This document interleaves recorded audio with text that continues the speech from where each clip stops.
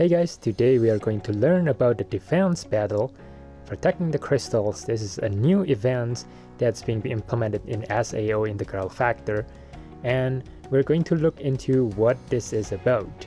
And the format of this video is going to be, we're going to look into the rank reward first, and then the dungeon or the battle format, and the different type of enemies that the event have. And then we are also going to learn about the score breakdown and see how we can maximize the score. And at the end, I'm going to show you the tips on whether you want to do it solo or when you want to do it on a party. Okay, so first thing first, let's just take a look into the event rewards. And the normal difficulties, when you get an S score, you can get a record kit S, one of them, and record frame L, and crystals, and the other rewards that's in there. So this is the important thing, that the reward is based on the score or the ranks that's in there. And they have 3 difficulties, and the second one is the advanced difficulties, and you can get a release crystal S on when you get an S score. That's one of them. And in Maniac, you can get a release crystal S, 3 of them, when you can get the S rank.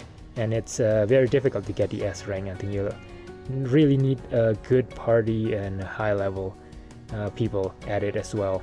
Okay, so you can look at the rest of them yourself, and we'll just dive into the format of the battle.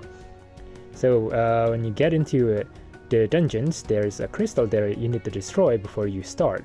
But before we go further, let's take a look into the stuff that's on the top left corner there.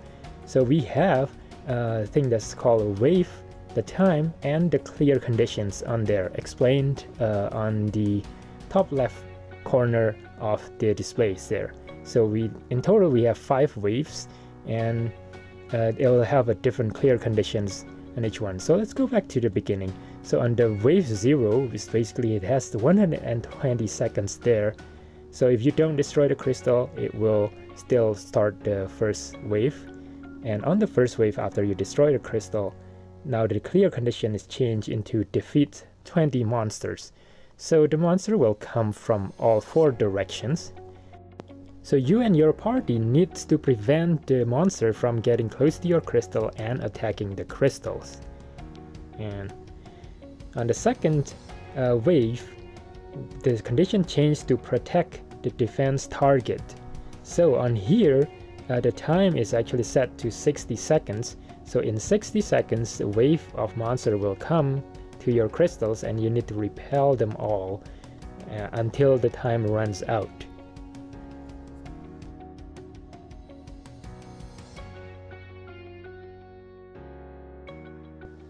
So on the third wave, the condition is defeat 30 monsters, and the time is set at 120 seconds in there. So this is a little bit different, because you will have a sub-boss appears in there, which is that spider, the big spiders. And after you defeat the boss, or until a certain time is passed, then waves of monster will come and attack your crystal. So you need to defeat 30 of them to clear the stage.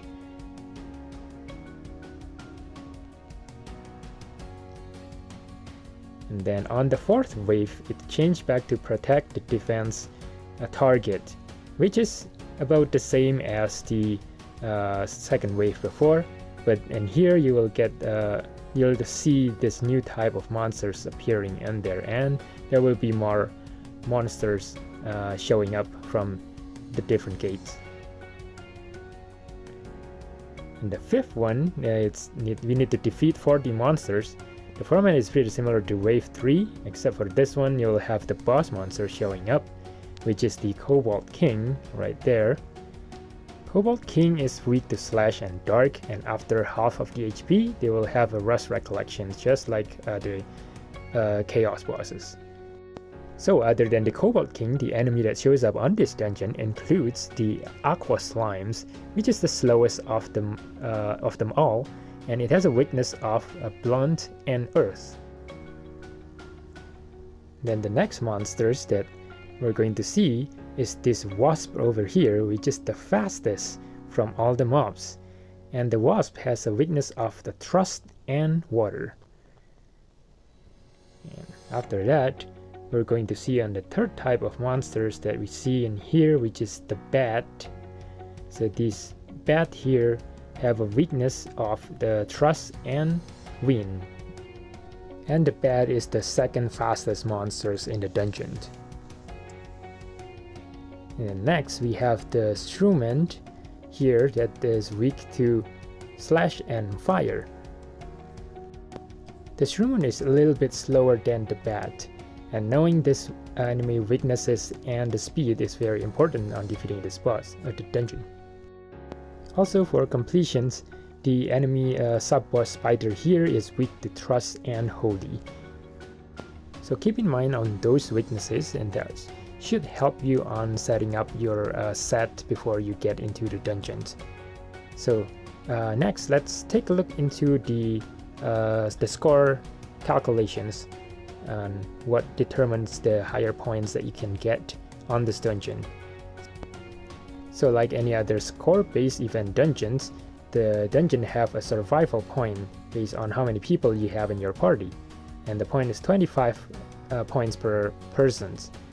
And there's a time bonus in there, which is the faster you beat the dungeons, then the higher the points you get. And then there's a clear bonus, is always 50 points. The first attack is 5 points per monsters, and the first attack boss is 25 points per boss monsters, and there are 2 boss monsters there. The last attack is 10 points per monsters, and the last attack boss is 50 points. There's a defense target HP, which that means that the lower the crystal HP is, the lower your points in there. So if you can maintain it at the highest as possible, I think max you get is 500, but I'm not sure on that one. And then the last one is always fixed at 500. I think it just means that if you complete the dungeon, then you get 500 points. Okay, so let's get into the tips here. So I got a full party, and this is on the level 110, the Maniacs one. So in the Maniacs, you probably need a full party to beat the level. So the first tips there is that to wait for all of your party members to come in before you destroy the crystals. I know that the timer keeps on running in there, so just make sure that everybody comes in at the same time so that you will get the higher points based on the clear times. And so the second tips that I learned for beating this dungeon is to always have one person stationed on each gate.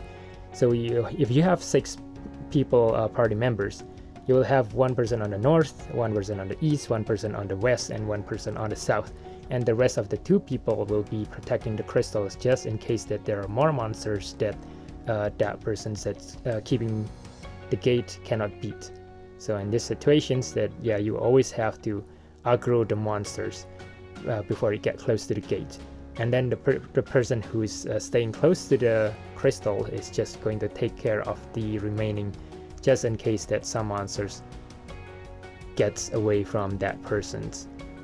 So the important thing in here is to trust your party members. So even though you see that you don't have any monsters showing up on your gate, don't run away and try to help yet, unless you're sure that there will be no monsters showing up, which I will show it to you later. And because on each stages they will have a different situations or conditions.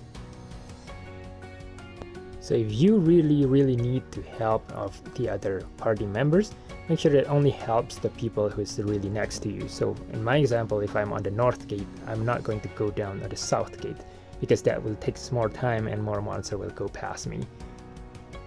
And next is on the weapons. This is very obvious, I think, but make sure that you have an AoE skills equipped, because the monsters always come in groups. And let's get into the tips on the wave 3 here. So the wave 3 is when the sub boss appears. So what we do in here is that since I'm on the north gate and the sub boss appears on the north gate, for sure I will go and fight this boss. And then the 2 of our team members, which is protecting the crystals, also come to aid me to beat the boss as soon as possible, while the rest of the members are keeping the monster away from their respective gates. So I think this is a very efficient way of that.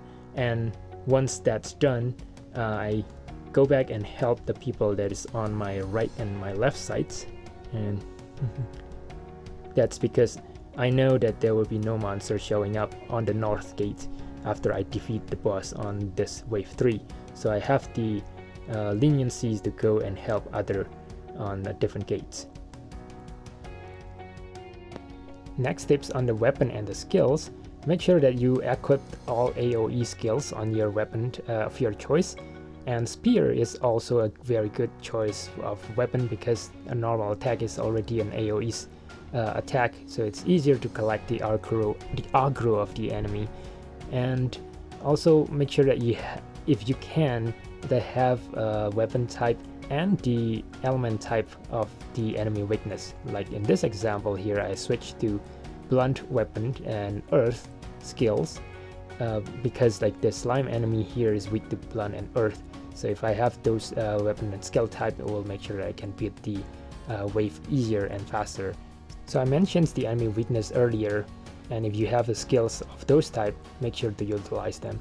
Also remember that other than the AoE or non-AoE, the skill animations and the skills cooldown is also important. So if you can get like the skills that with lower cooldown, that will make sure that you can use the skills more often, and it's easier to clear the wave that way.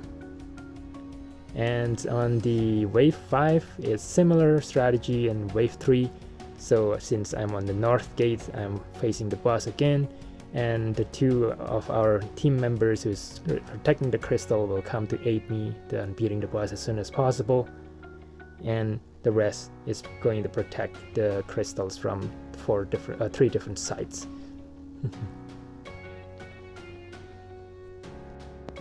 So on wave 5, it's a little bit different than wave 3, because if you remember, on wave 3 there will be no monster that's coming from the north gate after you beat the sub-boss. But on here, there are actually monsters that shows up on the north gate after you beat the boss. So I was careless here and was going to aid people on the different gates, and I was neglecting my own north gate. So if you were doing this stage, don't be like me and just stay on your north gate and protect that area, or stay on your gate and protect the area before you go and help other people, because as you can see there, like my gate is the one that's constantly getting attacked because I was running around. So that's pretty much it, the tip for the party. And if you decided to go solo like what I did on level 50 earlier, I would suggest you to take the assist character instead of just using Koharu, because one, the assist character can attack the monster by themselves. So as long as you stay close to the crystal, your assist character can go and protect other sides of them. And that's the second tip that I'm going to say if you are doing solo as well. Just stay close to your crystal as much as possible, so that way you can maximize the roaming ability of the assist characters. And that is it. And if you have any questions, let me know in the comment below. I'll try to answer as much as I can. And I want to say a special thank you to the Valkyrie Guild member for helping me on clearing the stage and making this video happen. It was Zero, Yua, Ismena, Ayla, and 10. Thank you all, and I'll see you in the next SAO in the Growth Factor video. Bye now!